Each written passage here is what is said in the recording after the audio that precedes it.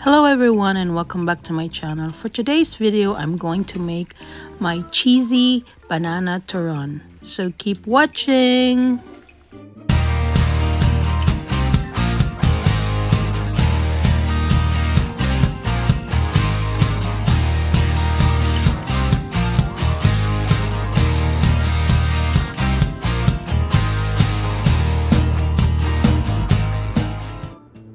And here are all the ingredients.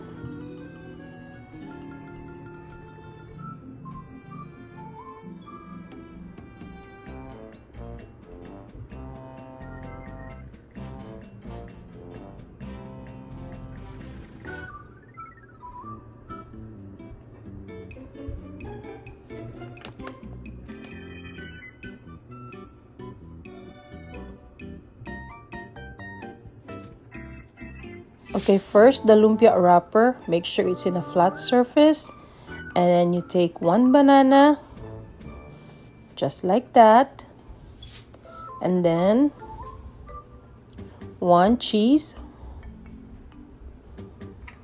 and then brown sugar. Oh wait, brown sugar muna. Make sure na lahat covered ng brown sugar yung banana. A little bit more, and then put the Gruyere cheese on top. Roll it, fold it once, roll it, and then fold the sides. Tapos basain nyo yung gilid ng lumpia wrapper para mag-stick yung lumpia, and then roll it hanggang wala ng lumpia. Just like that.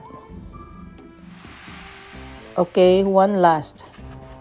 Same process. Medyo mabilis na, oh. Mabilis ko na, oh. Ooh. Expert. Ayan. Ganyan lang. Very simple.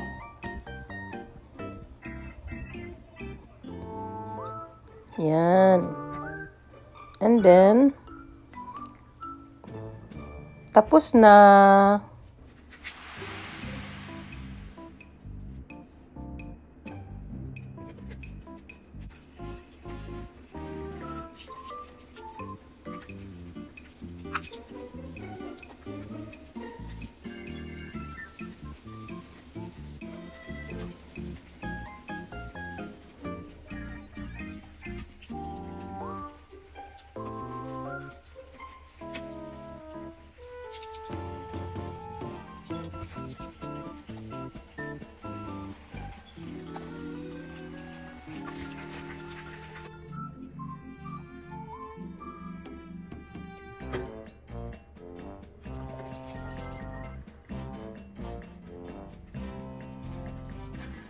Thanks, love.